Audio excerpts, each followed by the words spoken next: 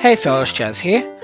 Initially, I was hesitant to switch to Linux, and part of that was the idea that the desktop experience was going to be too far removed from Windows. See, Linux was on my bucket list for a while, notably to get a Linux version of Burbat out, since it was a pretty easy port and the extra audience would be appreciated. What I wasn't expecting was for the first time experience to be really appealing. This wasn't the first time I installed Linux, as I installed Pop! OS on an old computer I got from work. I got some advice for what distro I should use, and it was settled that I would dual boot my existing Windows 10 with not Linux Mint or stock Ubuntu, but Kubuntu, a spin of Ubuntu with KDE pre-installed out of the box. With the promise of better performance and privacy ahead, I set out as a Linux noob to properly daily drive Linux. And the experience was...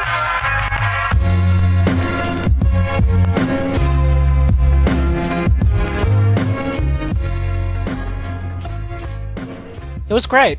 It had its rough patches and a lot of newbie pitfalls, but otherwise I had a great time and discovered a lot about why people actually use Linux and KDE. I'll be lumping in some info about Linux and general Ubuntu stuff in here, along with the stuff that's specifically about KDE.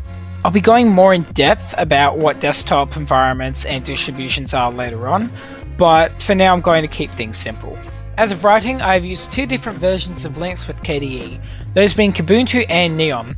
I was using Kubuntu 20.04 on my main PC, though I recently switched over to KDE Neon 5.25.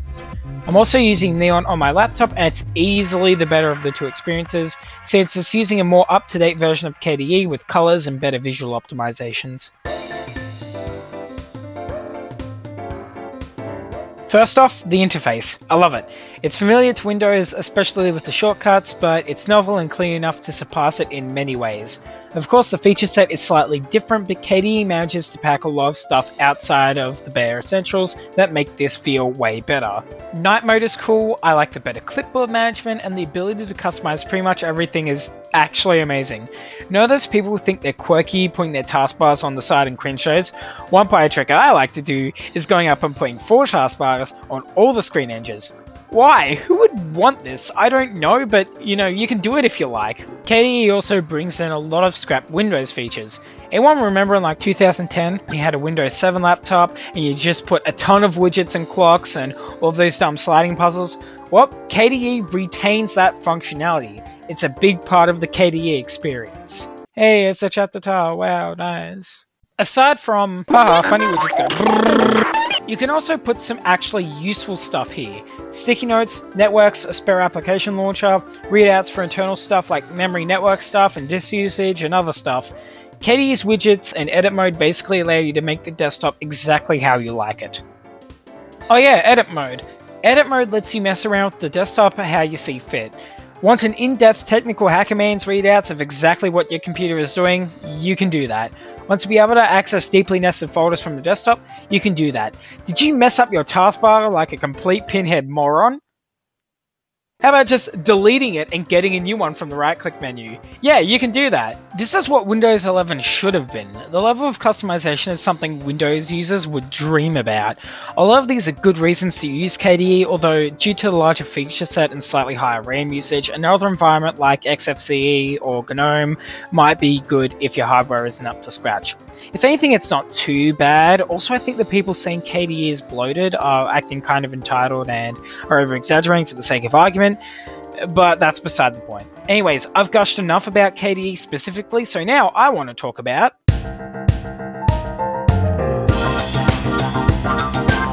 So, for those not in the know, the general concept of Linux is that the term Linux itself only describes the core part of the operating system. The Linux desktop comes with a bunch of different distributions, of which there are a lot, like 5,000 of them. Each distribution comes with a desktop environment. For example, Kubuntu and Neon are different distributions, but both come with the KDE desktop environment. Yes, different versions of KDE, but at the end of the day, it's still KDE. Oh, and if you hear anyone saying it's actually GNU/Linux, firstly, who cares? And secondly, it's basically just an extra set of tools that lay over the top of the really low-level Unix stuff. And then the desktop environment is laid over that. And that's basically how an operating system is made, more or less. The common analogy is that these are different flavors of Linux. Ubuntu is vanilla, Neon is chocolate, Mint is mint, I guess. Basically, they're all just different versions of the same thing. I recommend KDE Neon if you're a newbie, especially since you've basically already seen what KDE can do. Right away you'll notice how much less slowdown and bloat there is compared to on Windows. Everything feels a lot more snappy and responsive. Also, learning Linux has really helped me see what open software is like, and it's also explained my issues with computing in general. I always just thought that when programs slowed down pretty hard, I kinda just accepted it. But now that I use Linux pretty regularly, it's pretty obvious that the main reason Windows is a lot slower is because of the telemetry. A while back I was writing a script on my laptop when it still ran Windows 10, but due to the fact that I don't have an Office 365 license, I decided to install LibreOffice, which was the Office suite packed into most Ubuntu-based distros. I didn't even know this was an option before I switched to Linux. I was also using applications like Inkscape and GIMP on Windows regardless, and when I realized that they were better on Linux, I was really happy. Funny story, I actually spent $150 on Camtasia, which was my video editor for several years. Then when I found out about Kdenlive, I realized how much of a scam that Camtasia was, especially since it's nowhere near as extensible as what I'm using now. Anyways, you can tell which video editor this video is being made on. On the topic of software, licensing. No. Why? Well, because everything is free and open source and generally doesn't use any user accounts or DRM or anything like that, software licensing for most of the popular Linux apps is a relic of the past. Yeah, just a quick correction, by licensing I don't mean like GPL2 or the BSD license or any of the free and open source license, I'm more sort of talking about end user like license keys. Anyways, back to the video. You know what else is a relic of the past on Linux? Antivirus. No one writes viruses for Linux. No one. This is because of the smaller user base, the structure of Linux, and because people that tend to install their own operating systems tend to be less gullible. This makes Linux the worst target for any sort of malware. Hell, even Mac is better than Windows in that regard. This means that unless you are running large servers or are otherwise a high-profile target, there is no reason to run any of the few antivirus options that are on Linux at all. Lastly, a lot of the first-party spyware that's built into Windows as a whole just isn't there. It's not that Linux somehow takes out the tracking stuff, it's that it was never designed with it in mind in the first place. Also, the tracking stuff takes up disk space, memory, and internet bandwidth. So yeah, thanks Microsoft for making your operating system literally worse at performance on a fundamental level. Now you may be listening to this thinking Linux is all sunshine and rainbows, and in most cases, it is. It will probably make your life a lot better by way of less hassle for most basic computer stuff. However, the road to the promised land is intimidating, slightly convoluted, and full of messy edge cases, blind spots, and gotchas that can do anything from ruining your Linux install in annoying ways to losing you data. That being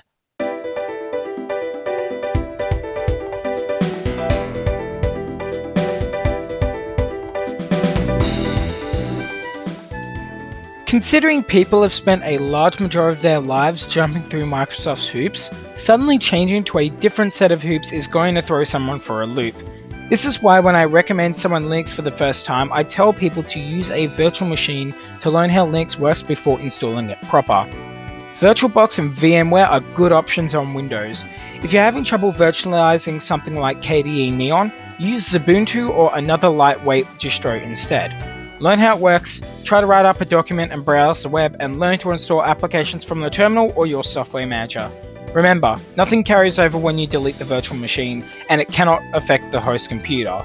When you want to install Linux on your computer proper, back up your data. I don't care what drive it's on, if it's valuable enough for you to worry about it, move it to an external hard drive, cloud storage, or extra USB. I personally consider the spring cleaning aspect to be a part of the process, and it's also a chance for people to reorganize their files to their liking. The only thing to really worry about before installing is the Windows product key, so be sure to find out how to get that and write that down before installing Linux. Once all the files are off the PC you want to install Linux to, you'll need a few things. A flashing tool called Ballerina Etcher, a spare unused USB stick, and the .iso file for your Linux distro of choice. Flash the ISO to the USB stick using Ballerina Etcher and plug it into the PC you want to put Linux on. Then turn the PC off. Turn the PC back on, then access the boot menu, which is different between most PCs, and then go through the install process in the live environment. Unfortunately, for most people, this really isn't an option. Not because they can't do it, but because people are too scared to. Or you have Windows software that requires specific hardware and can't be virtualized or run through something like Wine. This is the big hurdle that people have to jump before they can really use Linux.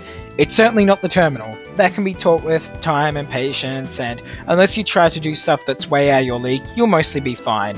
The install process is something that people either don't know exists, don't know how to do, or are too scared to do because they fear it might break something or void their warranty, or some other fear. Don't worry, as long as you backed up your files and you know how to use Google, you'll be fine.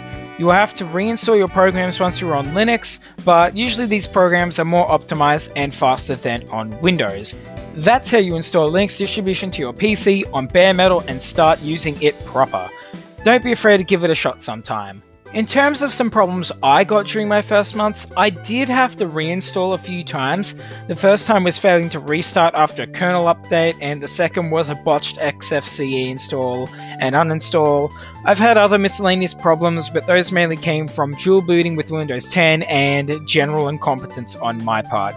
This was on my main PC, which was really annoying. However, I never lost any files, and after a quick reinstall, I was always back in the game. Well, that, and I learned what I did wrong pretty quick and made sure not to do that again. You can easily run recovery mode or repair tools for some of the most basic stuff, and using the live environment if you have the install USB handy can easily get you back all of your files.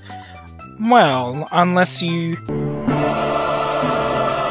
If someone tells you to run this, ignore it. Sudo means superuser, rm is remove, and -rf means force recursively. The slash is the mount point for the whole operating system. The drives in your PC, and any and all USB sticks and external drives you have. Never run this.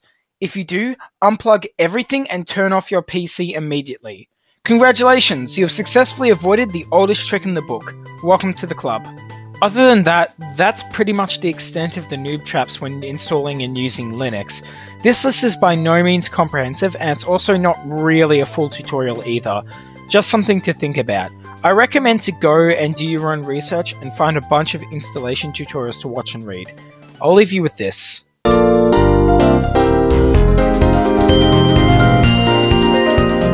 KDE is probably the best desktop environment out there, at least in my opinion. Its feature set is solid, having a lot of niche features without going completely overboard like Windows does. I mean, seriously, who uses Windows dictation?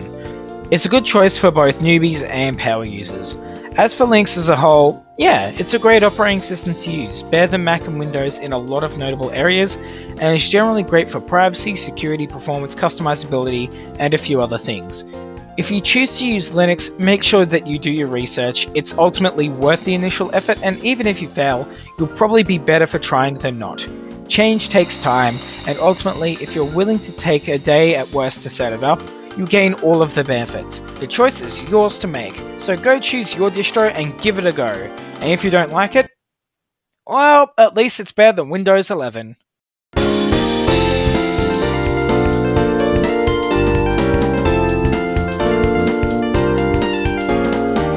Thanks to everyone who helped me with learning Linux, and a big shout out to those in my community who use Linux. Thank you for the pointers. I'm sorry that I've been gone for a while, it's just been a hectic June, and next video will likely be something related to Open Fortress, maybe Burbout. Other than that, thanks for watching and take care.